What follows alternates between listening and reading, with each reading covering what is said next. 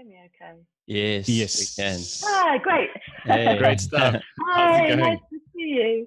How are Yeah, you? you too. Yeah, like it's not live or anything like that, which is cool. So, there's no pressure. There's not like thousands of people watching you right now. I couldn't believe it when I did the ABC conversations in Australia. It was live. Wow. No ways. Live interview, yeah. I didn't know that. How did that go? Yeah. I mean, people said it was fine, but I found it so nerve-wracking. Wow. Yeah. The main one, the podcast, that podcast that Yeah. they've, no ways. Yeah. Wow. You did really well then, actually. I'm Oh, really thank impressed. you. No, seriously, that's not easy. I'm nervous.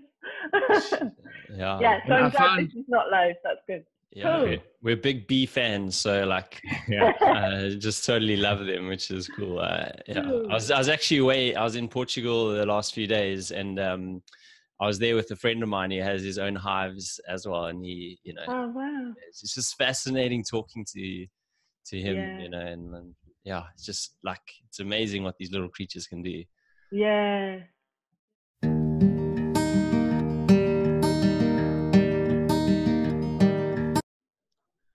All right. So we're here with Helen Jukes, all the way in the Wye Valley.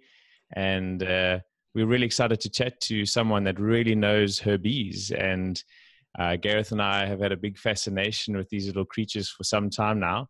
And there's something quite ethereal about them, but also maybe a little bit scary for some people. So, Helen, how does someone leave their job, write a book, and find love, all thanks to these little insects? Take us back to where the journey began.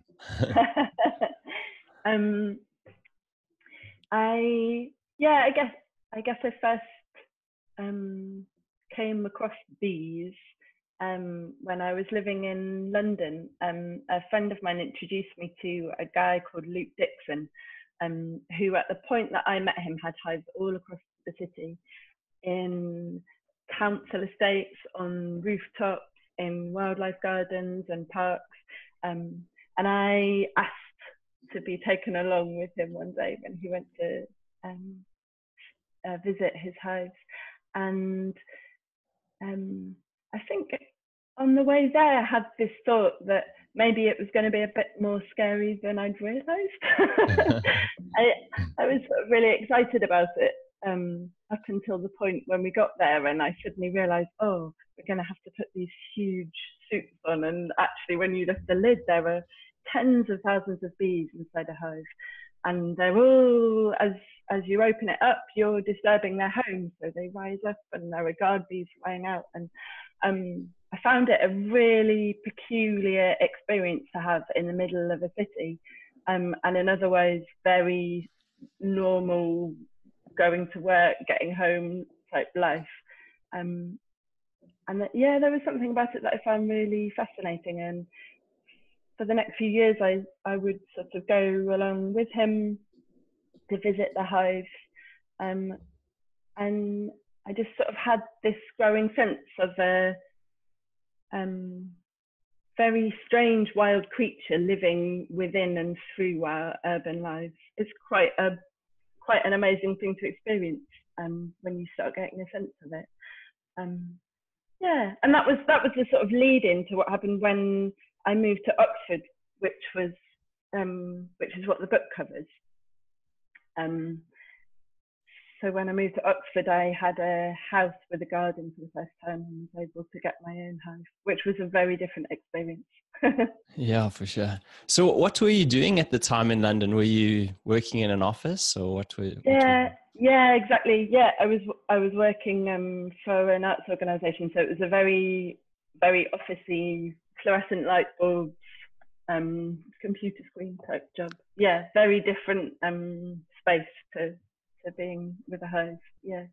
And how did you say that your newfound relationship with bees and working in an office, how did that sort of change your mind about the office space, or did it at all? Because obviously you moved away from it, but I'm sure it had some sort of impact. Yeah. Well, when I was in London, I guess it was it was maybe a kind of escape route, like a little duck that I could jump through and go and experience something quite different. When I moved to Oxford and I had a hive of my own, that was different because it was, I was having to really take responsibility for a colony and be with it through the different seasons.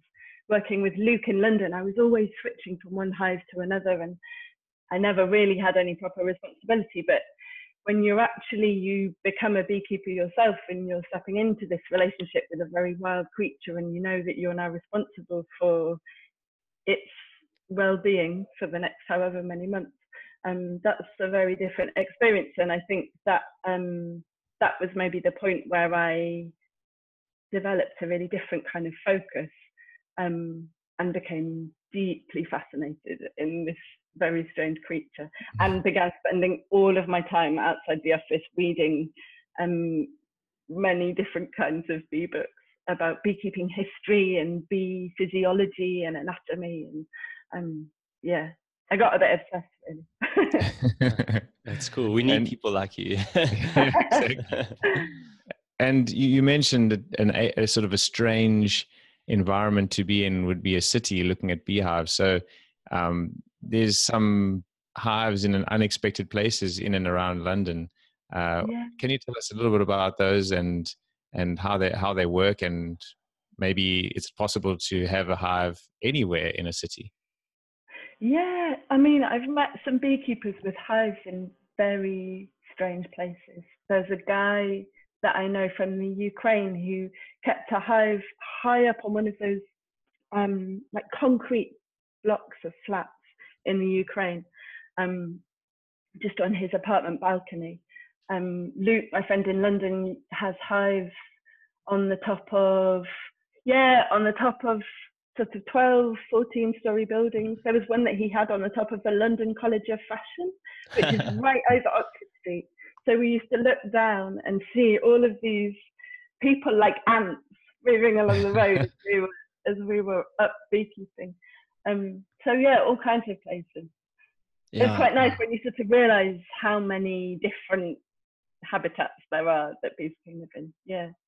Yeah, it's so cool. Like it's so weird. Like I live in Greenwich, and we have a beautiful park here, and there's like one sort of section of the park, like right in the corner, which I'd never been to, even though I've lived here for 8 years, and I went there probably about 2 months ago, and we were walking through, and at in the one sort of corner of this corner, there was bees and like hives and stuff, and I was like, no ways, there's beehives here in Greenwich. And then there was also like I think it was like a Kickstarter campaign, probably a year or so ago, that I saw, where guys were setting up hives in London because apparently there are so many bees here and stuff. And I was just amazed by the fact that, you know, they do it like in the city. And yeah, it's just really, really fascinating. Yeah. And, yeah. So I was just going to say, it's interesting. People say that now honeybees are healthier in suburban areas than they are in rural areas, because cities offer greater diversity of forage and flowers, whereas in the UK, in our rural areas, often there's very, very little forage for bees now. We have crops that flower over a very short period of time, but then there's very little through the rest of the year. So yeah, it's interesting it's sort of counterintuitive. Yeah, definitely. And so your like introduction to it, I think, was it some of your mates bought you like a starter kit or something like that? How did that come about? And like, what is a starter kit? Sounds awesome. Yeah, so I think when I moved to Oxford, I must have been going on about it. And that the first Christmas I was there, I was gifted a colony of bees in waiting. Wow. So I in the spring went to pick up a nuke, which is like a starter colony, a small colony that you then transfer into a full hive. And if all goes well, then they grow and expand and accept your hive as home. Yeah, there was a bit of a wobbly period where I wasn't sure if they would. But in what way? Like when you had actually taken that nuke and started it, and you were a little bit worried that they were going to survive? Is that what you mean? Yeah, there was a really uncertain few weeks where they didn't seem to be expanding. There's a very short period where bees you have to have new comb in order for the there was a pretty uncertain period for I think a couple of weeks where I'd taken out the old frames and I was waiting for the bees to build new comb. They have to build new comb in order for the queen to lay eggs, and then the colony, you know, that the colony can sustain itself. And I didn't think that they were building enough comb or fast enough. And so yeah, I was very nervous for a few weeks. And then it all seemed to get going and it found its own rhythm and stuff, and they were fine. But yeah, it's really surprising how nerve-wracking it is when you have these bees that you're responsible for. Yeah. Wow. Yeah. And you'd had a Kenyan top bar hive, apparently. Yeah. Can you tell us a little bit about what that is and maybe what the difference is with that kind of a hive? Yeah, so it's quite different. I guess the hive that most people have in their head is the one that looks a bit like a house. It's like a wooden box with a triangular roof on top. But mine was a top bar hive, which is a bit like a boat on legs or a manger, kind of a manger shape. So traditionally, they were literally logs on their sides that had been hollowed out and filled with bars along the top. So you rest bars right along the top, and the idea is that the bees. I'm making hand actions, and I realise you can't see that. The idea is that the bees build comb down from these top bars rather than building inside the rectangular frames that we have inside modern hives.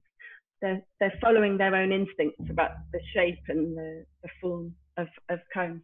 So it's supposed to be a more natural approach. And I found it really amazing to lift up a bar that a week ago had been a piece of wood and now was fitted with heavy comb. It's amazing how heavy it gets. Wow.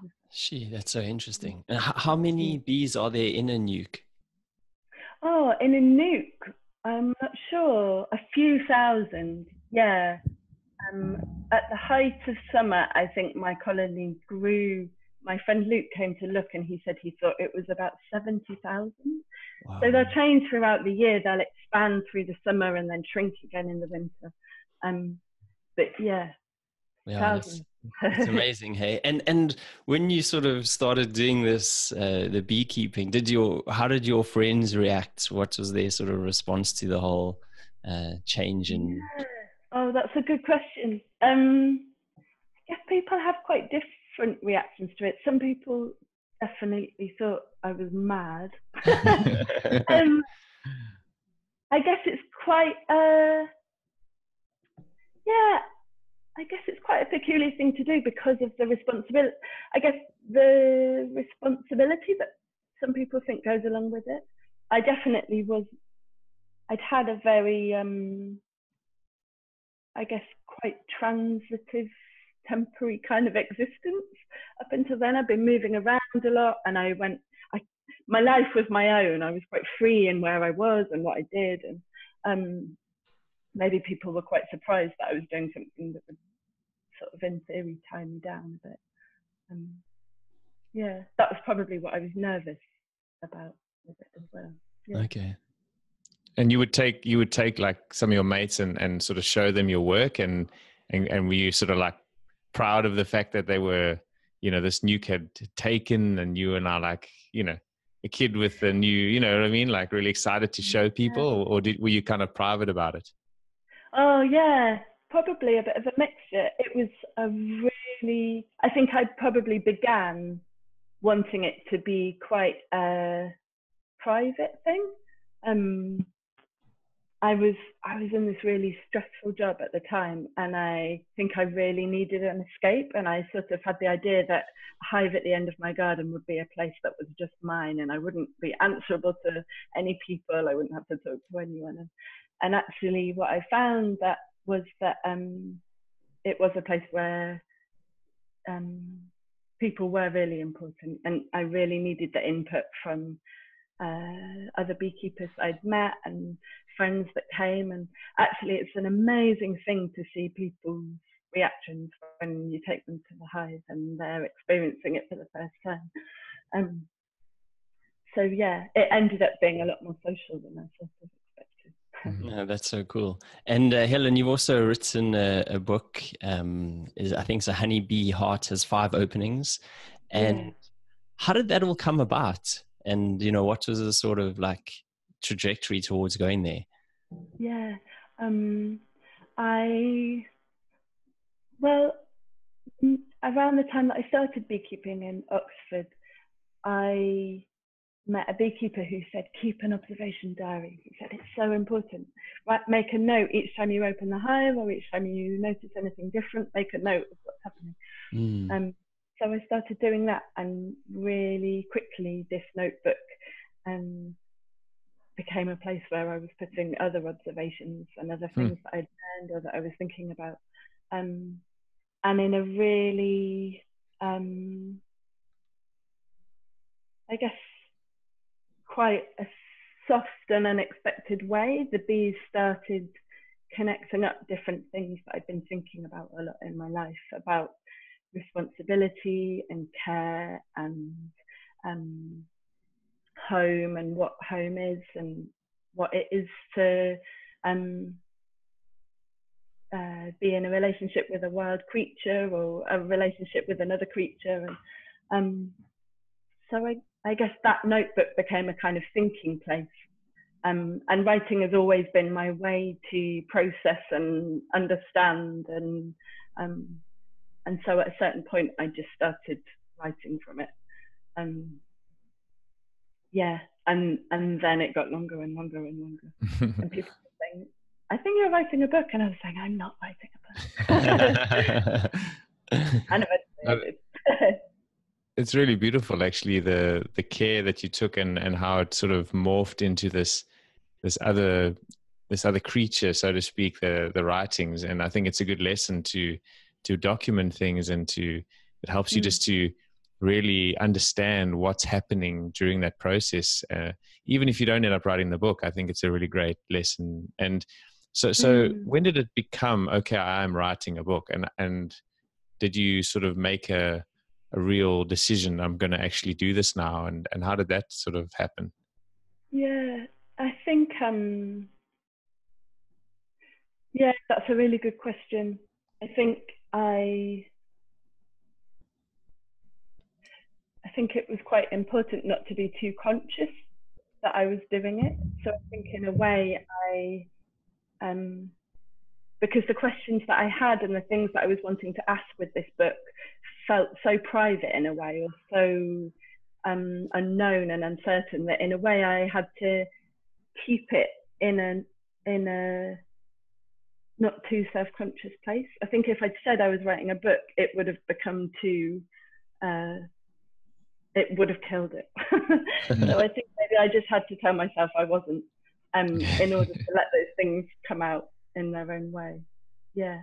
There was a point when I went with I was massively lucky that I had an offer to go and stay in Italy for a few months, and through a friend, and I went with my boyfriend, and that was where I really sat down and I wrote a whole manuscript and then was ready to send it out to people.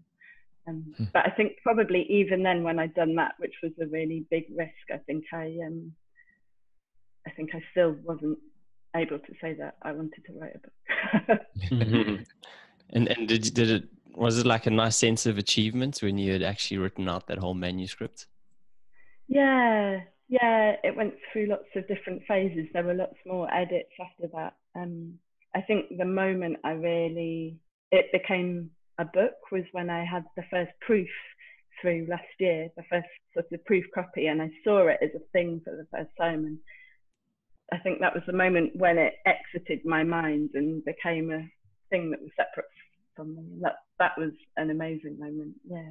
That's amazing. And you spoke about like the bees, I guess, making you sort of change your mind on a few things and get you thinking differently, I guess, like you said, like about homes and relationships and stuff like that. I think it by the sounds of your story, you met your boyfriend, and it kind of, bees had some sort of influence in like opening up your heart.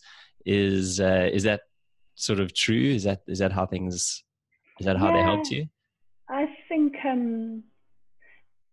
there's something really particular and often forgotten in today's busy, movable, shifting world. There's something really special about making time to really pay attention to another creature and really slow down and I guess be in the company of something that is totally different from yourself, like a creature whose logics and ways of doing things and living are so alien in some ways. And I think that really shifted my way of looking at the world and inhabiting the world. It opened me up in a way that I think I was working this quite stressful job, and my body and my senses and everything about me had sort of narrowed very thinly. And when you're faced with a creature whose sensory experience and sense of the world is so expansive, it's difficult not to be affected by that, I think. I'm not sure that's a very good answer to the question. No. That makes a lot of sense. And also, I guess, like you said earlier, you'd moved a lot, and now you had this thing that was this anchor for you, and maybe you had a glimpse of what stability and home and that kind of thing could look like. And I would imagine that might have played a role too. Yeah, that's a really good point. And it's, I think that's really true. And it's so interesting to think about stability in the context of honeybees, because they create this amazingly fine-tuned stability. That they're so wild, and everything's changing for them all the time. All of these thousands of creatures all working together. That their stability can only ever be a very temporary or very delicate thing, I think. So in a way, I think they taught me that home and stability is maybe a feeling and a state that we can generate for ourselves or create for ourselves. And I think it's to do with attention, it's to do with care and looking after each other, looking after the things around us. Wow. And what do you think, is like the biggest lesson that you learned from bees that you probably implemented in your life? Oh, that's a really big question. I think I'm still learning all the time, probably. It's so funny. I think one of the things I really like about beekeeping is that I'm always a learner with them, and that is quite humbling in a way, and makes me much more attuned to all my relationships, I think. Yeah, that's not a very good answer too. It was a tricky question.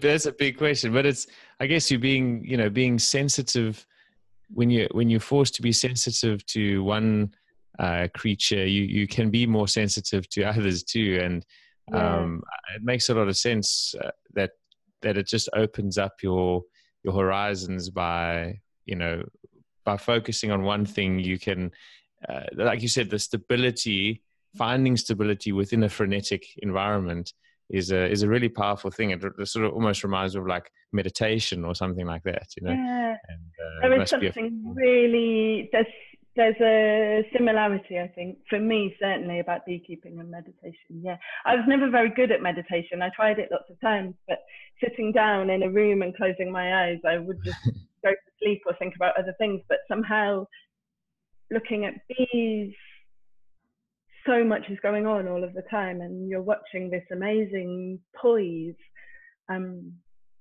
Yeah, it's my meditation, I think. Yeah, for sure. I always think like meditation is like almost just a distraction from actually all this other noise that's going on. And when you are there deep in your hive, like there's not much else you must be thinking of, I can imagine. Yeah, and it's quite bodily as well. And you have to be so aware of your movement, because the bees, if you move slightly if you jerk a little bit, or you make a noise that's unexpected, then the whole colony will sort of move and respond to it and be unsettled by it. So you have to be really aware of needing to be slow and careful and gentle. And I'm not always very good at that, so it's really a good lesson for me.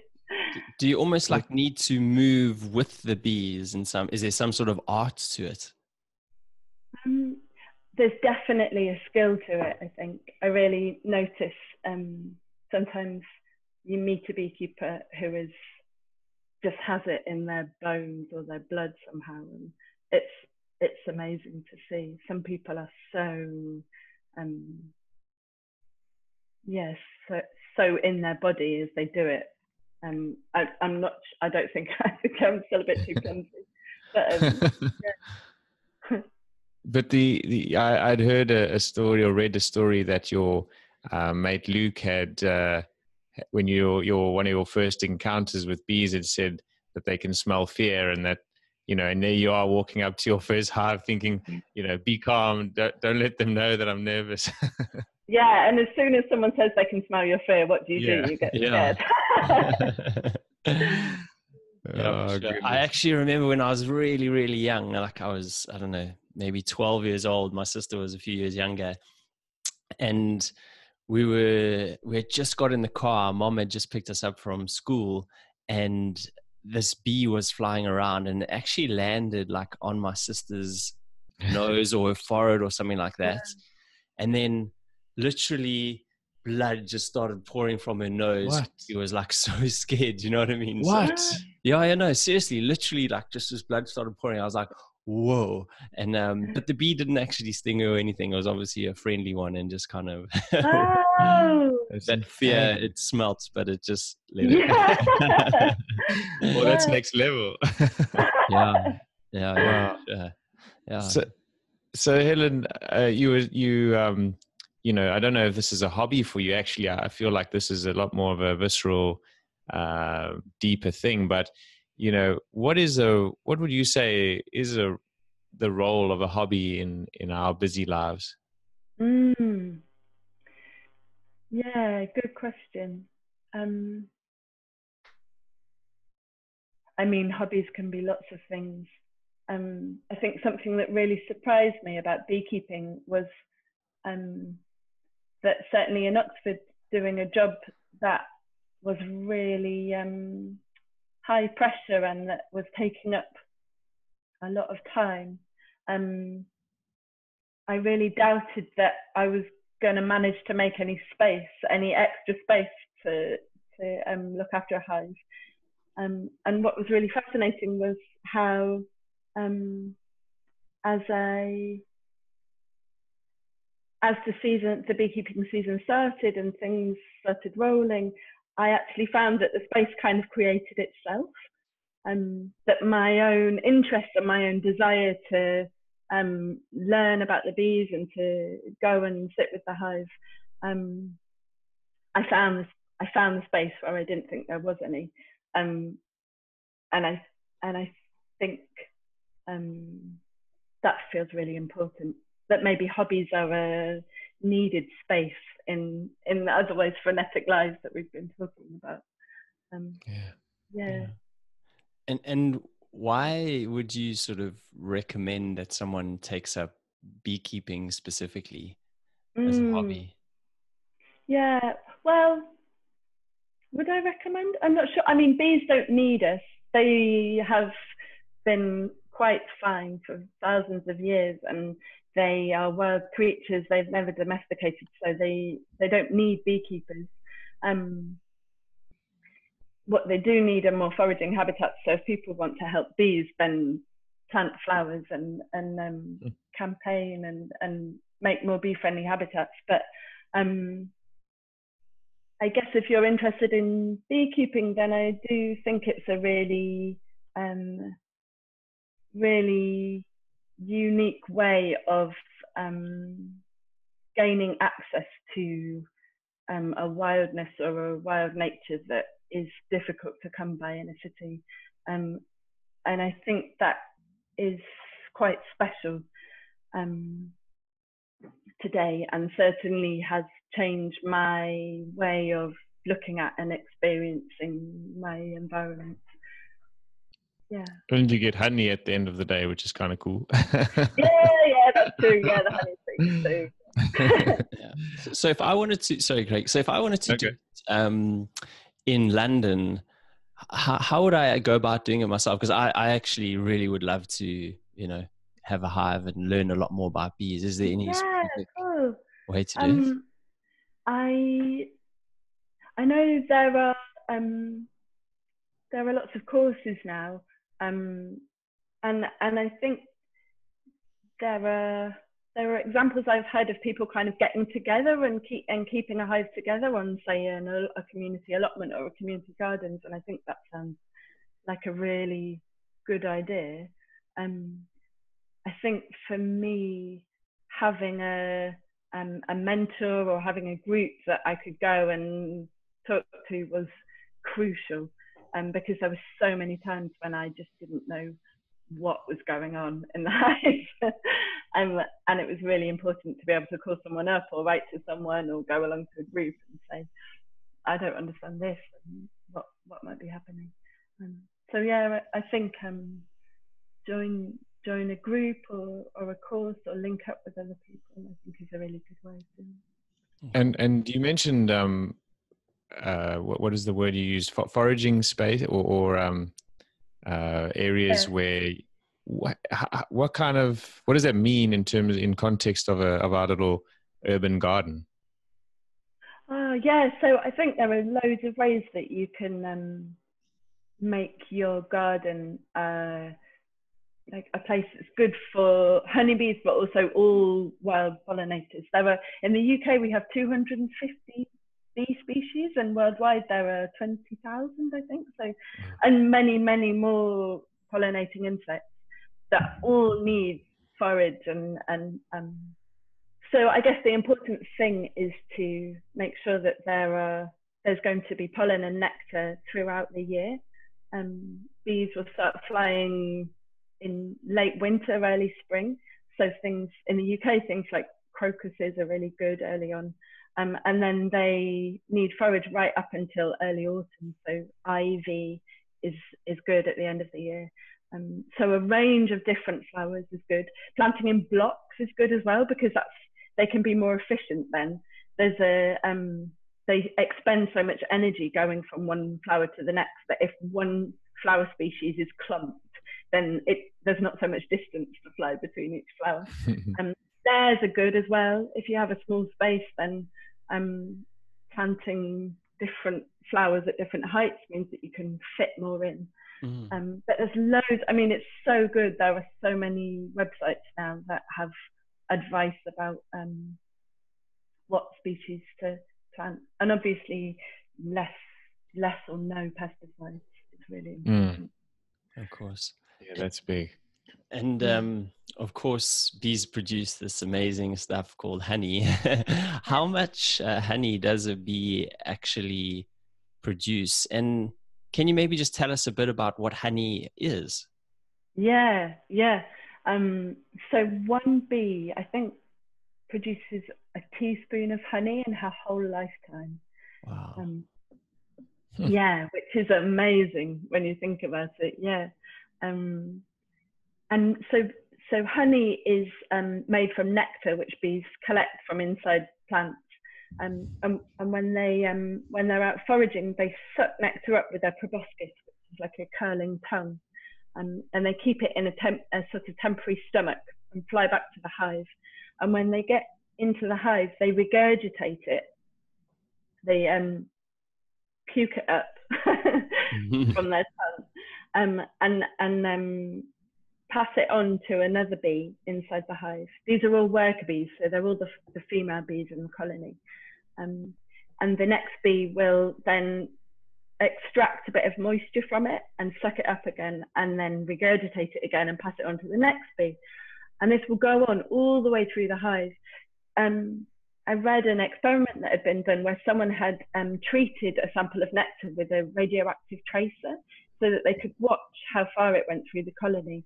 And I think at the end of the day, it had gone almost all the way through the colony. So the final product has traveled through all of these bees at the point that it's so condensed that it's become honey. And at that point, it's stored in honeycomb cells, capped with wax, and then it will last a long time like that. It's their winter food supply. So for them, they're storing it, and they'll eat it in the winter. Wow. That's you crazy. mentioned, yeah, it's crazy. 1 teaspoon. I can't believe that.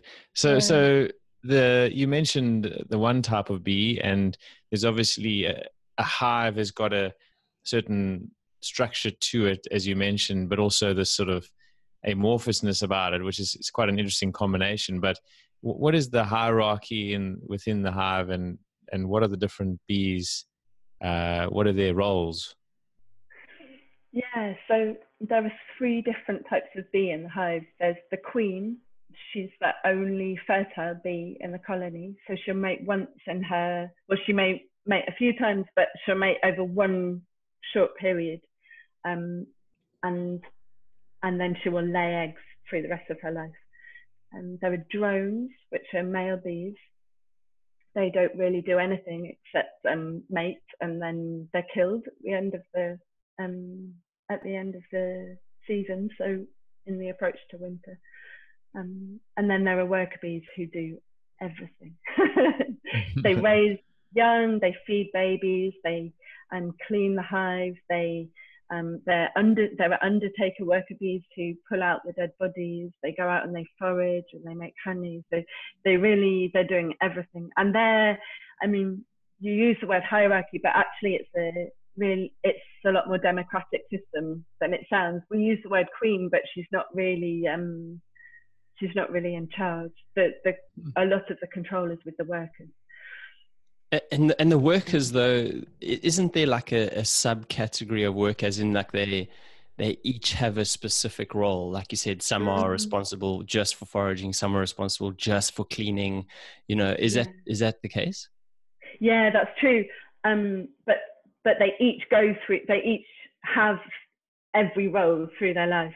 So they begin life as a nurse bee, I think, and then as their body matures, different capacities develop. So at a certain point, their wax glands will start producing wax, and then they'll become comb builders. And then at a later point, they'll leave the hive and then become foragers. So every single bee actually performs every role in the hive, but just at different points of their life. It's amazing. I just am constantly amazed by and it is amazing. And also, isn't this just in the space of like 8 weeks, or how long is their life? Yeah, it depends on the time of year. So in winter, worker bees might live for a month or so, but at the height of summer, only a few weeks, because they're working so hard that they'll die of exhaustion. Yeah. Jeez. It's incredible. It's really incredible. And then like bees obviously like waggle their sort of little tails and stuff. Is there a particular reason for that? Is it some sort of messaging between them? What is Yeah, so there's the waggle dance, which is, I guess, maybe the most famous form of honeybee communication, which is really extraordinary. bees use this particular series of movements to communicate the exact location of a particular pollen source. So this would be a foraging worker bee that had found, say, a really great lavender bush, would go back to the hive and perform this particular, it's almost like a figure of eight. She waggles her bum very quickly and then does a figure of eight. And it communicates the position of the lavender bush in relation to the sun, and the distance that other bees should travel. And through sensing this dance, it takes place in pitch darkness, because it's inside the hive and so there's no light. But other bees will feel the dance, and they will she'll pass like samples of the pollen and nectar to them, so that they'll know what they're looking for. Through experiencing this dance, they'll be able to go and find the lavender bush. It's really amazing. That's incredible. And yeah, like you said, it's all in the dark. Sorry, Craig. It's all in the dark. It's amazing. That's the real fascinating part as well, isn't it? Yeah. Yeah. So are you saying that they, just following on what Gareth was saying, so in the dark they sort of feeling, there's a sort of a vibe that they get, or is it the actually body against body? Is it the energy that they do the dance at? What is the, like, do they have the decipher the code? Yeah, I think there are aspects of it that are still not quite understood. But as far as we know, the bee will drum her abdomen against the comb, and that creates a particular series of vibrations that will draw other foragers towards her. It's a kind of signal to other bees across the comb that, oh, I've got something to tell you, and they'll gravitate towards her. And then, yeah, I think the theory is that other bees use that. It's so funny when you're describing, like, using my fingers to sort of describe it. Yeah, different points. But yeah, they use their antennae, which are covered in sense receptors, to feel. Yeah, in the dark, touch is used a lot to feel the movements of the bee, as a dancing bee. Yeah. And they can tell how far away that the plant is, and sort of how good the nectar is and stuff like that, apparently. Yeah. So combs in the hive are exactly vertical, which means that they can sense gravity, and so the angle of the dancing bee in relation to down in relation to gravity's pull will communicate to them the direction of the pollen source in relation to the sun, and then the length of the dance will communicate the distance that they should travel. So it's this amazing sort of symbolic language that they've developed. Yes, they're like these amazing mathematicians, I guess, in some sort of way out there, like just with everything they do. So just like just sort of a bit left field, but were you ever interested, say, like in maths as a kid, or were you more interested into sort of creative writing and stuff? And has it got you maybe more interested in the mathematical side of things? Yeah, that's really interesting. I think it's no, I was no good at maths or science at school, but yeah, I think somehow when you're so fascinated by something and it's right in front of you, I think maybe I wasn't so good at sort of abstract thought, but when this creature's right in front of you and you can see this complex system of communication happening, then it's difficult not to become really fascinated by what's actually taking place. And their bodies are so strange that I became really fascinated in their sensory communication and their sensory experience of the world, which is so different to us in lots of ways. Yeah, there's a whole electromagnetic spectrum that human beings are just not privy to, and animals like bees have a totally different experience of the world, and there's so much more going on around us that we don't even know about. But for example, bees is just normal for them. So it's a little window into that world, isn't it? And you spoke about a sort of a complex system, and I guess bees can be viewed as individuals, but also as this sort of a super organism, and which is quite fascinating. And is there something to be said for the individual bee, or are they doing it all for the greater good? Yeah, I think this was one of the things that I just kept finding that year in Oxford as I was learning and reading a lot about bees, was that they so often are in excess of the categories that we try and fit them into. So are they wild or domestic? Are they individual or are they collective?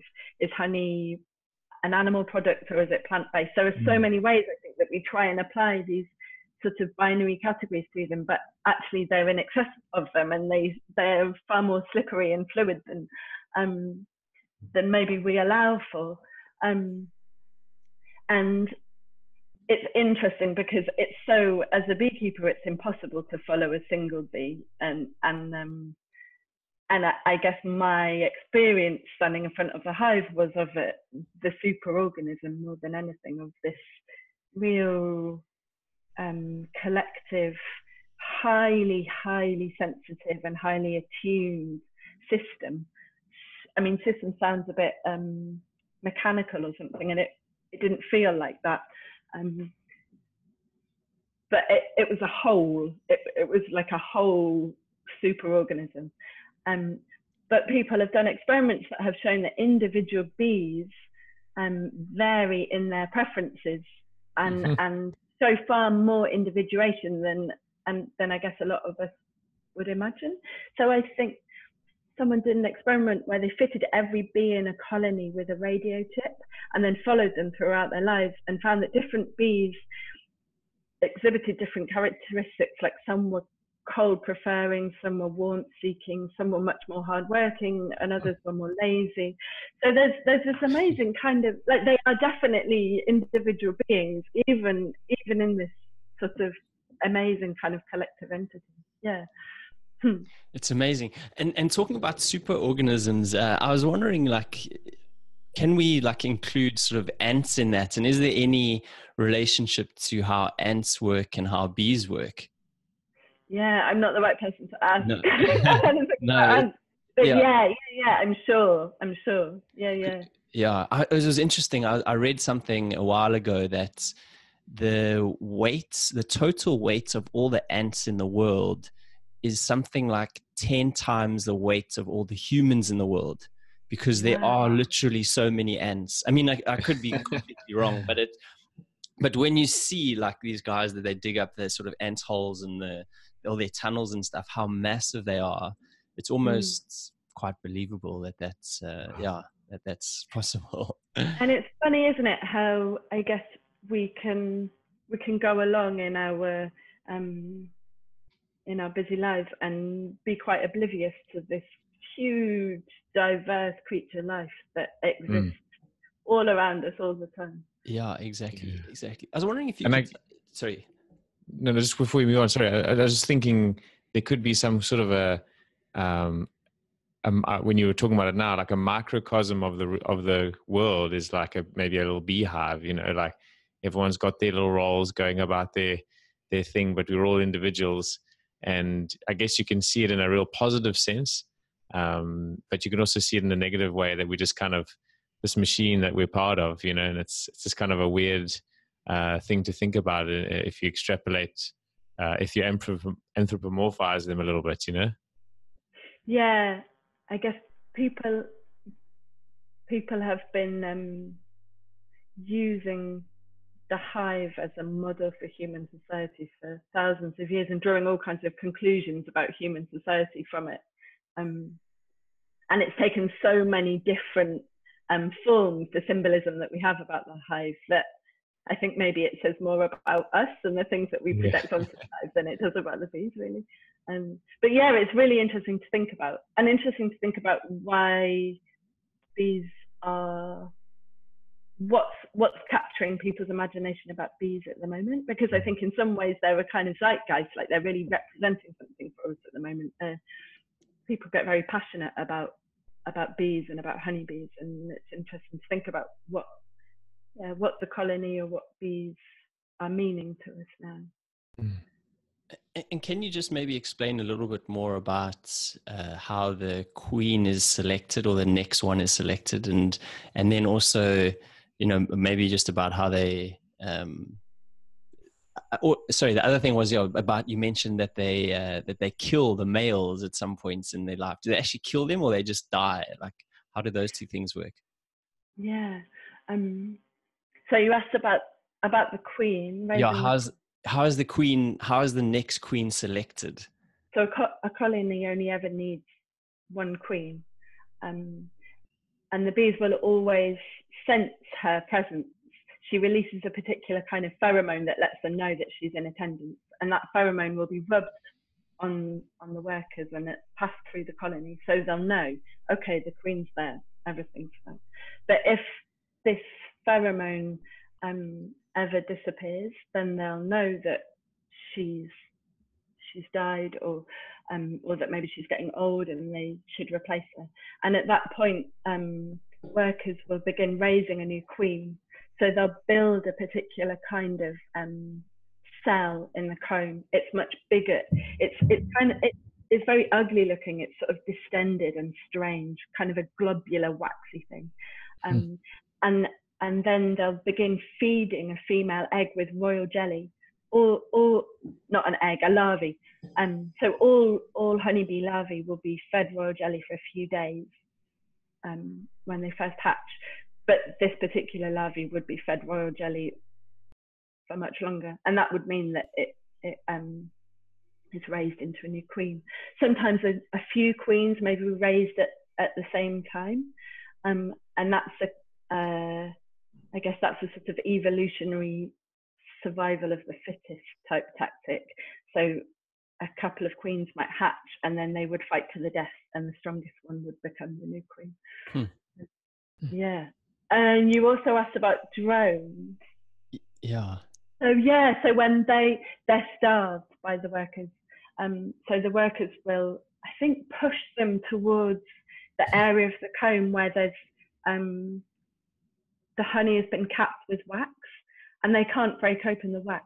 So I think that means that they starve, and then they're kicked out of the hive. So towards winter, at the moment, beekeepers are finding that their hives have piles of drones outside the entrance, because all the drones in the colony are being, I guess, just cast off in preparation for winter. There's only so much food to be had through the winter, so they just need to get, drones aren't important.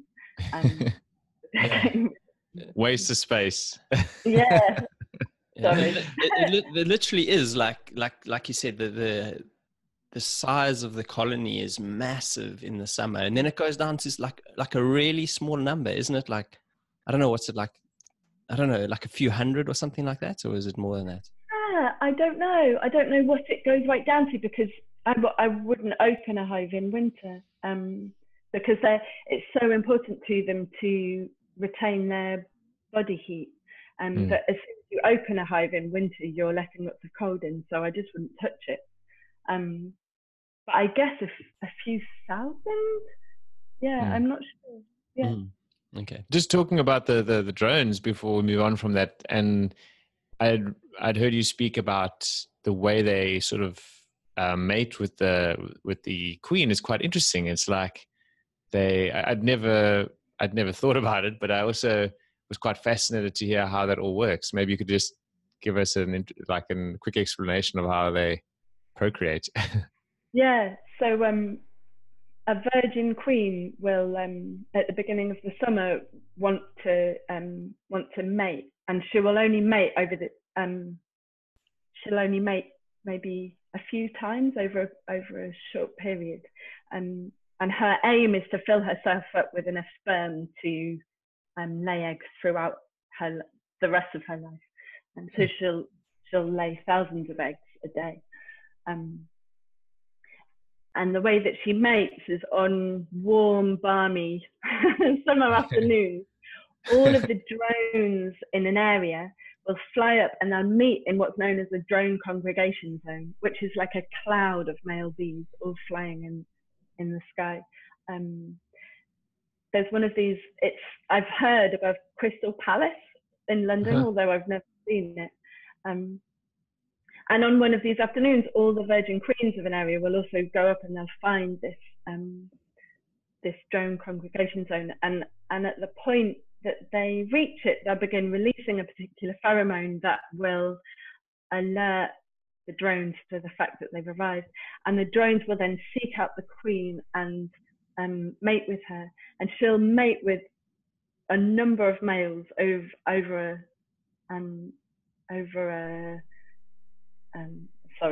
she'll mate with a number of drones through this afternoon, again and again.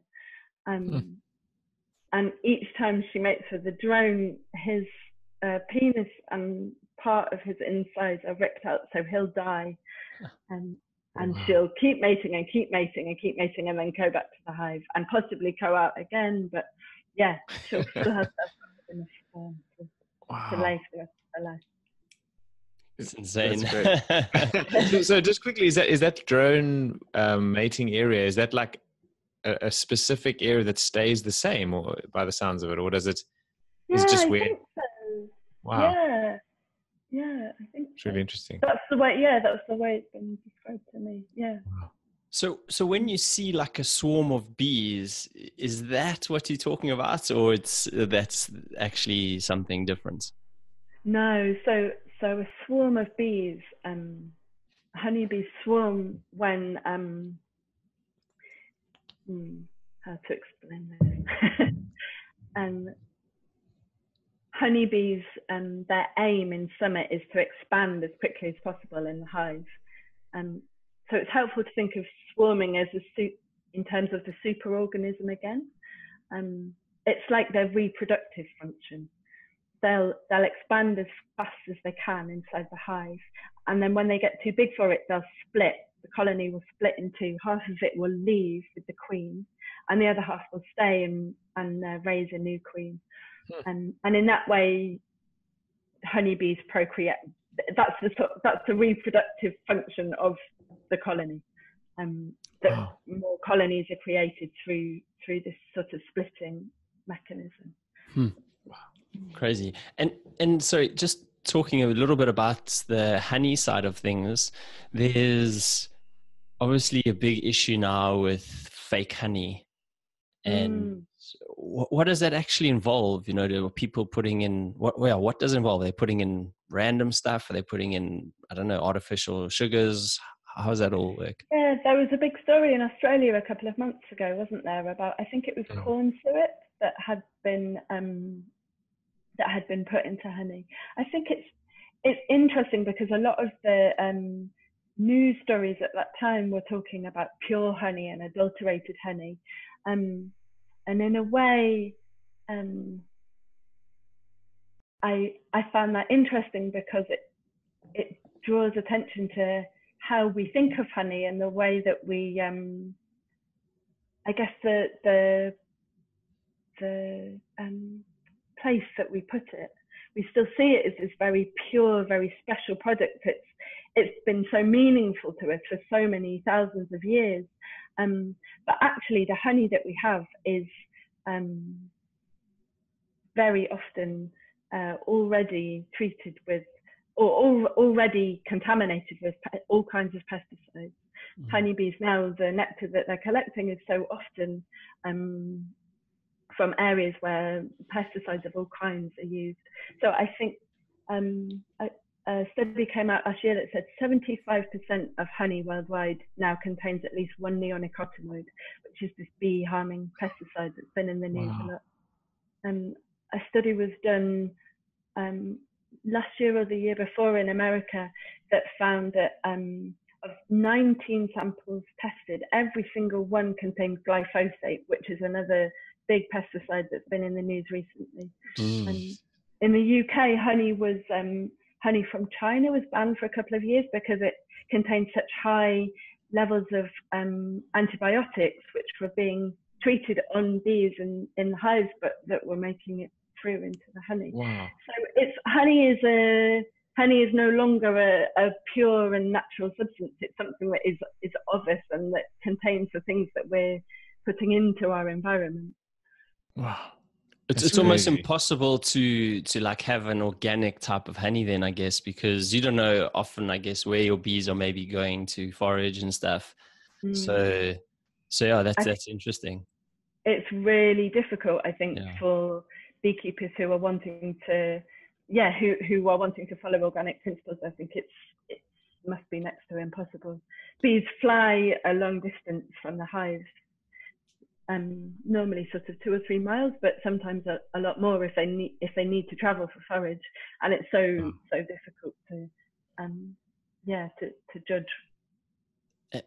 And what are your thoughts like on the price of honey, right? Because my friend Andrew, who I mentioned earlier, he also has his own bees, and he, like, at the end of each season, I think this season he produced like 60 jars of like honey, and like just and he's like, a lot of the people that sell it will sell this for like £4, but he's like, it's worth way much more than that. If you think about all the time, efforts, and everything that goes into it, and the fact that one bee produces 1 teaspoon and you're getting a jar like this, like, it's just so undervalued. What are your thoughts on the price of honey? I've spoken to a lot of beekeepers that have that that have that same feeling. I think it's tricky because beekeepers need to make a living, but then when it becomes very expensive, then obviously it's only a product for people that can afford it. I think it's really important to think about how we treat it, and that we really value it. What we said earlier about a single bee makes it only a teaspoon of honey in her whole lifetime. That really changes how I think about honey and how I think about using it. And certainly I would choose to buy from smaller scale honey producers than bigger commercial beekeepers whose practices I would be more wary of. That's a good point. And what you mentioned, pesticides, and how is that affecting the health of the honeybees around the world? Good question. It's a really contentious issue, but so many chemicals are being ploughed into our land at the moment that it's having all kinds of effects. So neonicotinoids, for example, affect honeybees' homing and foraging ability, the way they learn, communication, all kinds of effects that are very fine-tuned, very difficult to discriminate. But it's crazy to me when you think about it, what we're doing to these crucial creatures. And pollination is so important. And just like following on from that, there's talk, or like people say, that if bees die, like humans also die. Is there some truth to that? I don't know, and I'm not an expert on it, but I say I guess I'm definitely not an expert on it. But there's a really interesting image that someone's done. If you Google supermarket aisle without honeybees, or supermarket aisle without bees, then you can see what a grocery aisle of a supermarket would look like if we didn't have pollinators. And it's amazing. I think they're pretty much just oranges. Wow. So bees and all kinds of pollinators are responsible for, I think people say, 1/3 of the food that we eat. So our diet and our lifestyles would drastically change, I think, if we didn't have pollinators around. Jeez. That's really scary. And what about like other products? So bees are not just, I guess, making honey, or maybe they are just making honey and we've got byproducts of that, but you have like bee pollen and beeswax and, you know, I went to a bee farm when I was in South Africa a couple of years ago, and they were selling like all these creams and everything that you can use. And this guy was like, he was so passionate about bees. When you heard him talk, he was like, you wanted to be a beekeeper. But yeah, seriously. But he was selling all these like creams and everything else, and just said there's so many positive impact it can have on you by applying it, and had so many other things it can help with. You know, what are these products and what can they help you with? Yeah, I mean, they're such amazing producers. So they make honey and they make beeswax, and humans have, in this like very ancient relationship with bees, developed all kinds of medicines and treatments and products out of these things that we've collected from bees. I really love beeswax candles, and I'd really like to learn to make those. And yeah, I guess that's a really nice thing to make, because you can use old wax. You don't need to be taking things out of a living hive. Yeah.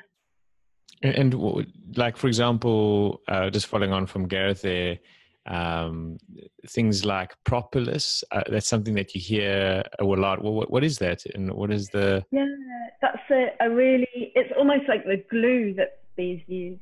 It's a really sticky, tough substance made from trees and sap. They use it to, if there's a draft in the hive, then they'll cover the hole with propolis. They sort of use it as a substance to fill in gaps where they need to. Yeah, it's kind of a build. Yeah, exactly, like polyphilic. Yeah. And Manuka honey, this is something that I presume it's worldwide, but in Australia you just hear it all the time. Everyone's like, if you basically want to cure anything, you should be eating Manuka honey. What is the proposed benefit and what's different about it?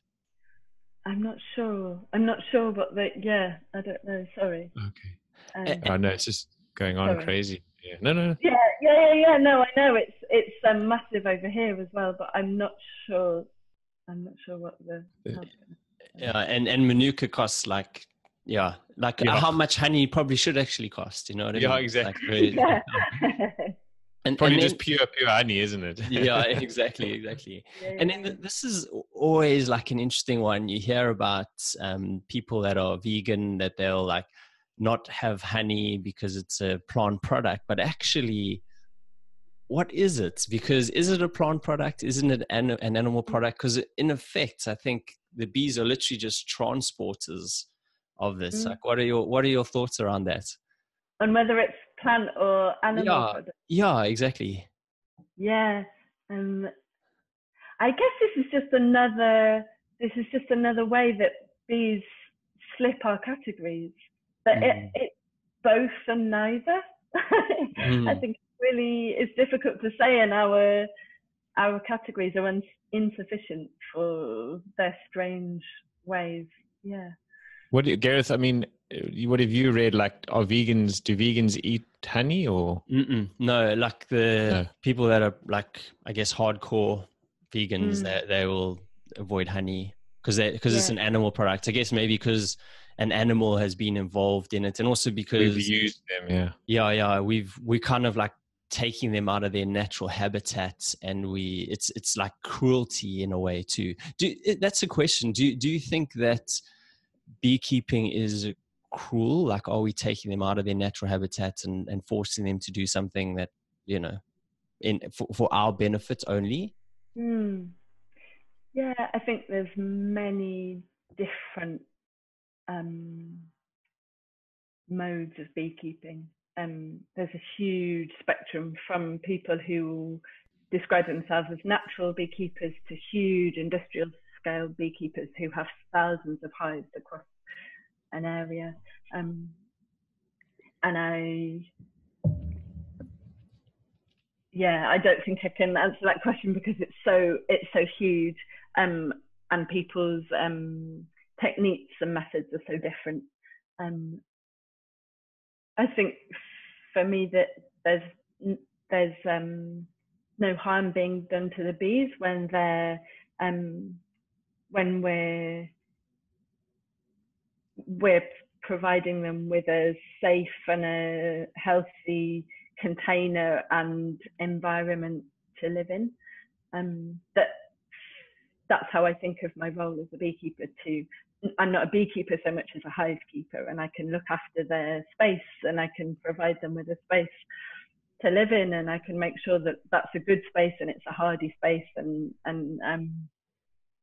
they can leave when they want. It's not like a cage.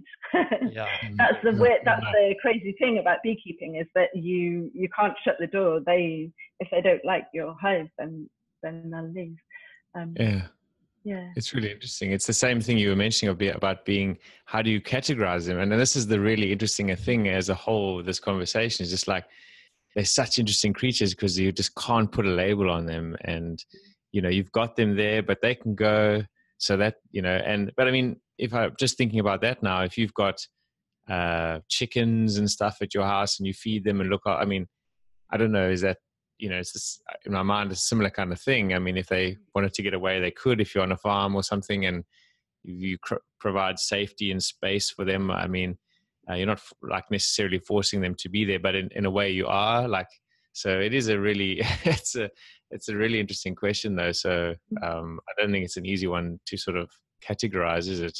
I think if what is your intention behind having them, that might be able to help answer the question a bit, And I think, and I guess the harm that we do is not to provide the foraging habitats that they need to be healthy.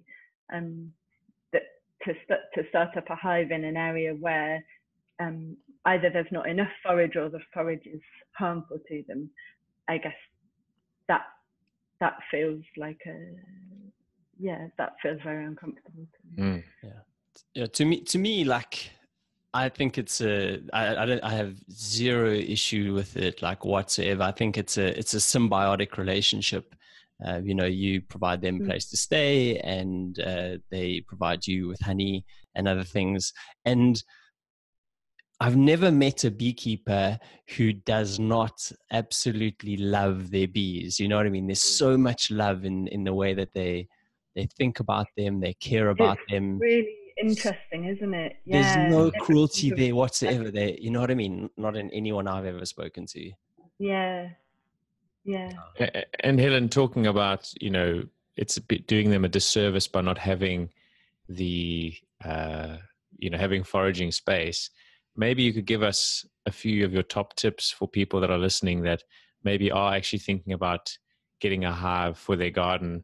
Maybe you can give them some tips on where to begin and some of your best advice for starting. Oh, yeah, good question. I think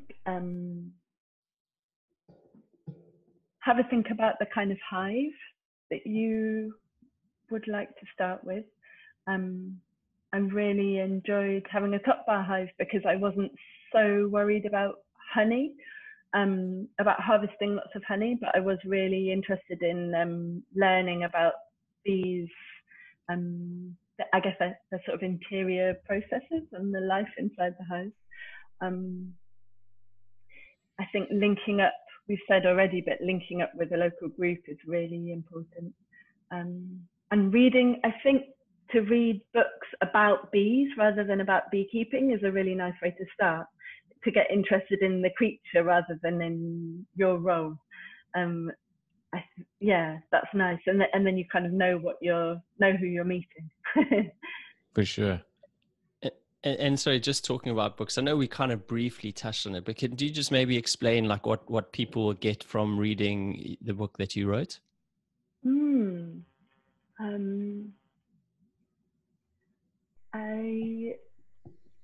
I guess it pulls in. It's partly a really personal story about becoming a beekeeper for the first time and what that meant for me in a pretty busy and strained and stressed life. And it also pulls in bits of beekeeping history and science and physiology. The whole experience over the course of that year led me into lots of encounters and experiences that I wasn't expecting. So I ended up in the archives at the Natural History Museum and on a rooftop looking inside a hive and meeting a really lovely eccentric group of natural beekeepers in someone's living room in Oxford. So the book kind of details all of that, and I guess it's quite a thoughtful, contemplative book. It's about my interior life as much as the bees' interior life. Yeah. Cool. Yeah, beautiful. So, what are your future plans? You're now settled. You're not moving around as much. You've got your bees. You've got a wonderful musician that you live with there. And what is the plan going forward? And what is your hive's plan for the winter? I guess going into winter. Yeah. Well, at this time of year, yeah, all the bees are preparing for winter, and it feels a bit like we are too. It's getting much colder this week. Yeah, I think I'm writing a lot and teaching writing, and I'm thinking about the next book.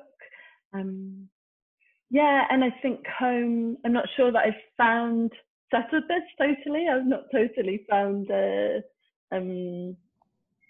stability that we talked about, but I think I've come to think of stability in a different way, and maybe yeah, like we mentioned before, it's maybe home is more of a feeling that you have in you than a particular place. Yeah, sure, that's cool. Makes a lot of sense. And if people want to find out a bit about you or follow you or get your book, where can they do that?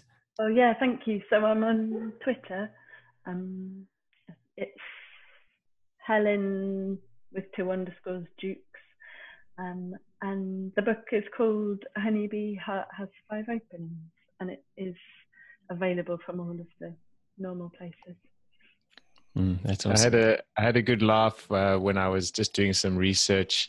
One of the first things that came up was something about Het Honingbee, which is, it was the Dutch version of your book, and I thought, oh, that's so cool. And there's a German, and so it's been translated into a number of languages. It's always nice to see. I've been it was out in Germany last week, and I've spent the last 7 days trying to say the title in German, and still struggling. It's an amazing long title. What does it sound like in German? I can let me hold it up for you. This is it, but I'm not sure I can pronounce it. Oh, it looks really nice. Yeah, have a go.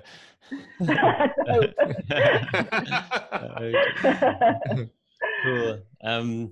Helen, I just wanted to say a massive thank you for coming on our podcast. Like, Craig and I have both been fascinated by bees and by nature for a long time, especially like growing up in South Africa. We feel like it's just been such a big part of our lives and impacted us too in terms of how we see the world and how we relate to people. And this chat has just been outstanding. Like, you have just answered so many questions that we have about bees, and you've actually, made me even more keen to go and start my own hive now. And amazing. And find out more, because I reckon, like you said, once you read the books and you get even more into the detail, you become more fascinated, and you can pull like parallels to maybe how you treat your own life and the people in your life and the things that you do, and I think that's super important. We have so much to learn from nature, and if we can all do that, then the world will definitely be a better place. So thanks so much for this chat, and it was really, really awesome. Thank you so much. And just briefly from my side, Helen, couldn't agree more with what Gareth said. The parallels are what are just so interesting about your story, and just in general, when you actually knuckle down and focus in on something, it's those little meanders and the offshoots of these places you find yourself at during a journey into learning about something in depth is what's so exciting. And I think when you're dealing with a dynamic and interesting creature that's alive, not just a subject, obviously even more exciting and interesting. And it is in the zeitgeist at the moment, as it should be, because I think they are in trouble, and it helps us reflect on what are we doing to nature as human beings. And I think they're these beautiful creatures, but they've got the sting at the end of the day. And it's this reminder that, you know, nature will always come back. It always has a way, and but still to treat them, other creatures and beings, with the utmost respect, because when you look at them, they're so complex and so with so much intent behind them, and they're not just this thing that might come and sting you. There's a whole life behind it. And I love that aspect. So thanks for opening us up to that world. And I think people must definitely get out there and read your book and connect more with nature. So thanks again. Thank you so much. Really, real pleasure. Cool. Thanks. Thanks. How did you find that? Oh, you guys are great. Thank you so much. Sorry, I left some questions. Not at all. No way. People be mesmerized by what you just so well. Did you guys grow up with each other and then move to different places? No, we actually we met in Ibiza actually in 2013, just through like a common friend. And like, you know, I guess you kind of find your tribe pretty quickly, and we just hit it off since then. And then Craig was actually living in Holland at the time. Wow. And I've always been in London, and then he moved out to Aussie about 2 years ago now. So this podcast is kind of a way for you guys to keep in touch as well. Yeah. Well, I mean, it turned into that in a way. It's turned into that. Yeah, that was. I mean, we were. Yeah, it's pretty cool. Yeah, very cool actually. But also that parallel that's so meaningful to what we've gone through, because by us like learning how to run a podcast and all the little things that you've got to do, it's like taught me. I mean, I'm pretty sure I speak for both of us, but it's taught me so much, you know, like about little other things, or how to send decent emails or whatever it is. You always learn other little things when you're trying to learn one thing. And I just, that's why I want to learn more these days. It's like such a great thing. So so we've been doing the podcast now. You've just over 1 year now. You'll be like which episode? Like 50. What would it be, Gareth? 55, I think. 5 or so. Yeah. So just over a year, once a week, and we just we're loving the journey. We it's been a really good journey for us, and we have grown as friends as well. Obviously, you spend a lot of time. Yeah, no, it's really cool. We're loving it, and we get to speak to people like yourself. And you know, one day you might come to Oz, and you know, we might hang out, or you know, like that's you create friendships along the way as well, which is cool. Yeah. Amazing. Thanks so much. Each episode like alters our kind of, you know, thoughts, or changes our thoughts on the world, or it just gives us a new perspective in some sort of way, because every person has such an amazing story and something to learn from. It doesn't matter who you are in this world. Like, people must always remember that we've all gone through a different path, you know, and we can each learn from each other. And that's half the reason we started the podcast, because we kind of realized that the importance of telling stories. Yeah, amazing. That's so nice. Oh, it's really inspiring. Yeah, cool. Cool. Awesome. All right, lovely to meet you. Cool. Yeah, thank you so much for today. I appreciate it. Cool. Yeah, likewise. Thanks so much. Thank you. Cool. See you later. Right. Have a good one. Take care. See you later. Bye. Okay, bye. Cheers. Bye. Thanks. Bye.